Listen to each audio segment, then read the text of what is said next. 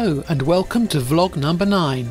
In this episode I review my new 3D printer, the Photocentric Liquid Crystal Precision 1.5. This video is completely unsponsored and the views and opinions are entirely my own, based on my own experiences. You will have seen in the previous episode my reasons for going down this route of getting a resin 3D printer. And in this video I'll explain in more depth why I purchased the Precision 1.5. First of all, let's deal with resolution. Typically, the highest resolution an FDM printer can achieve is based on its nozzle size, which is normally 0.25mm. Finer nozzles are available, but hard to work with. FDM printers can have a layer height as low as 0.06mm. The print resolution of the Precision 1.5 is based on pixel size, as each layer is projected from a screen in the base of the printer. The Precision 1.5 has a layer height as low as 0.025mm and a pixel size of 0.047mm. This is finer than the thickness of a typical human hair. Photocentric produce a wide range of resins for the Precision 1.5 for a variety of applications. I was after a resin capable of surviving the vulcanization process, which would be subject to high temperatures and pressures. The Precision mold resin is ideal and specifically engineered for this task. Other resins would be perfect for regular model making, but the blue Precision mold resin was exactly what I was after. So I ordered a Precision 1.5 from the UK distributor, and the next day my new printer arrived. It was very well packed and a lot bigger and heavier than I expected. You certainly get a lot for your money. It's always a bit of a puzzle unboxing something like this, as you don't want to damage anything.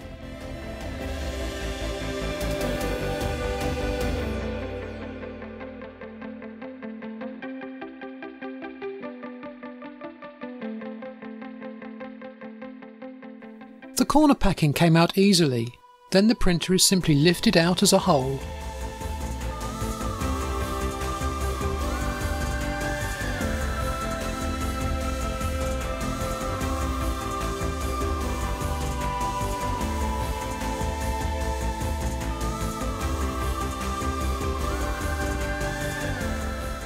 Once the strapping is released, the cardboard can be unfolded and the shroud lifted clear. A composite tray secures the base unit, which can then be taken out. This has to be carefully lifted out by the base and not the Z-axis.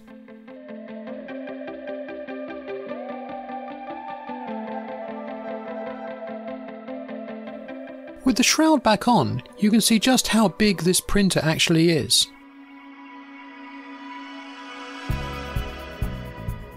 It is a very smart, substantial piece of technology, and very well built. Now, let's see what else is in the box. All the ancillaries are in a separate box under the printer. It comes with a spray bottle for the cleaning fluid, usually isopropyl alcohol, a bottle of the grey model resin to get started, a UK power lead, funnel and filters for reusing the resin, gloves, tools, and a USB stick with the software license. This is a sample printed on this printer in the grey model resin and looks very good. You get 2 vats for the resin. These are a consumable and can either be replaced or reskinned as necessary. The build plate is also separate. The last item is the power brick. The first thing to do is go online and download and install the slicer software, Photocentric Studio. This is activated with the license key on the USB stick and can be used on 2 computers. You can always run a free trial or purchase a license. Links to Photocentric and suppliers are in the description below. Now, let's prep something for printing. This was one of the wheel and track units from my next project, the Sherman COBRA King from the Siege of Bastogne. It's modelled in Cinema 4D and exported as an STL file. In the slicer software, you can see I've had to rotate the part to fit it on the build plate. I've chosen to let the software automatically add the support material. I'll start playing with the settings when I'm a bit more familiar with the printer. The slicer software works very well and allows me to see exactly where issues with the model need to be addressed. The files are now transferred onto the printer via the USB stick. The stick can then be removed and the first print run off. With the build plate attached, a fresh vat is placed over the screen on the base plate.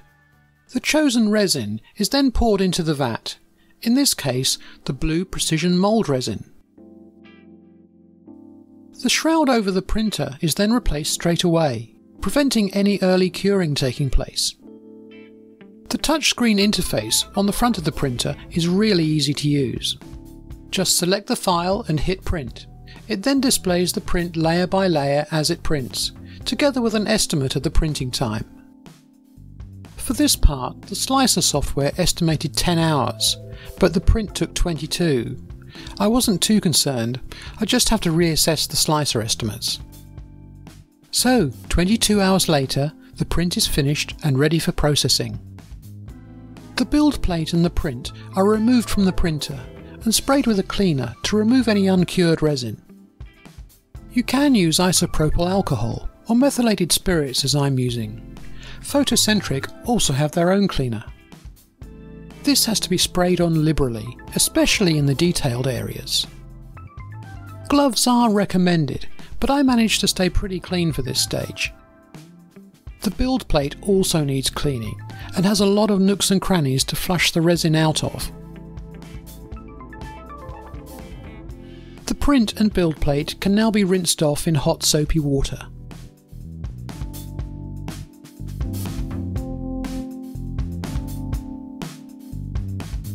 Now the print can be removed from the build plate with the spatula provided.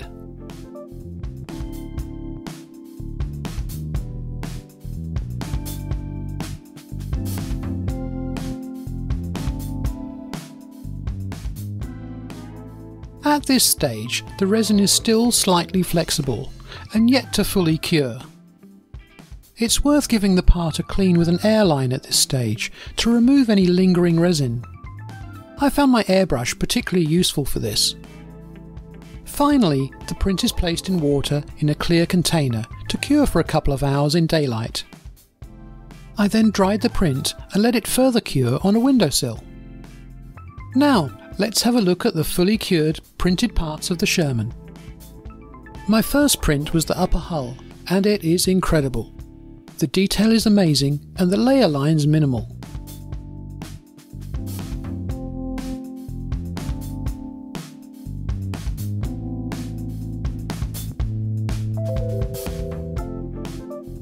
I then printed the lower hull, but on one side the bottom edge didn't come out as well as the other.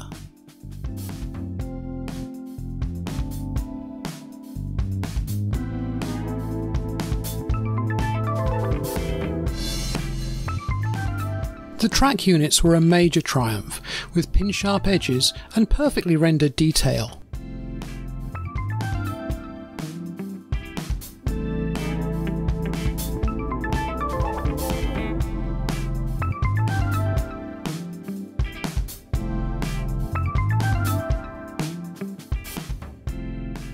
The turret and suspension details were a similar story, again with super sharp detail.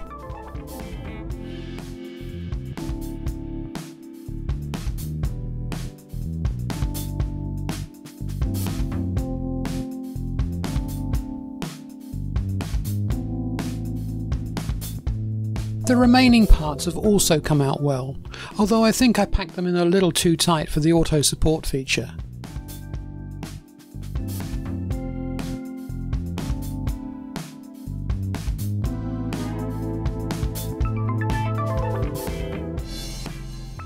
Running a resin printer is not quite as simple as it seems.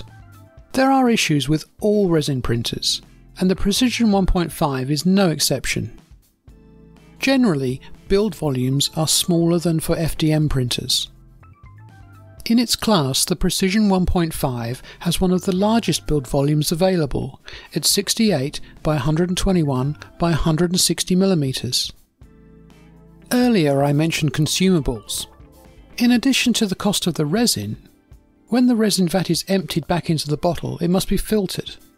The resin vat will need to be periodically replaced or re-skinned as the film deteriorates. Cleaning fluid, paper towels, filters, vats and vat film all have to be considered. Photocentric have taken this into account and designed a relatively inexpensive vat system that can be easily replaced or reskinned. It's a good idea to carry a stock of all these items, keeping the vat film as clean as possible and filtering the resin after every print will help you get consistently good prints from your printer. So, would I recommend the Precision 1.5? Absolutely, without question. The build quality is excellent, the software is very easy to use, the print quality is exceptional, and it can print in a wide range of resins. Consumable costs are kept as low as possible, and product support is very good. Would I change anything? A bigger build volume, of course, and an easier to clean build plate, but that's just trying to find fault. The Precision 1.5 is truly a great 3D printer, and will help me achieve the levels of detail I've always strived for. I hope you enjoyed my vlog, and subscribe to my channel so you can catch up on the next episode and see me start cleaning up the Sherman prints and getting them ready for mould making. Thanks for watching.